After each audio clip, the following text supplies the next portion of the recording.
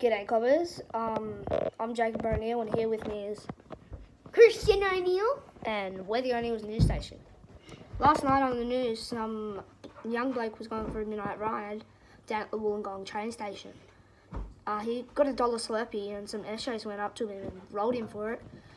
Well, they didn't roll him, but they asked him for it, and he said no. So they cut him in the jugular vein, and blood squirted out everywhere, just all blood. Yeah. Got some footage, but I can't show that because it's PG kids are watching. Anyways, I'm Jacob O'Neill.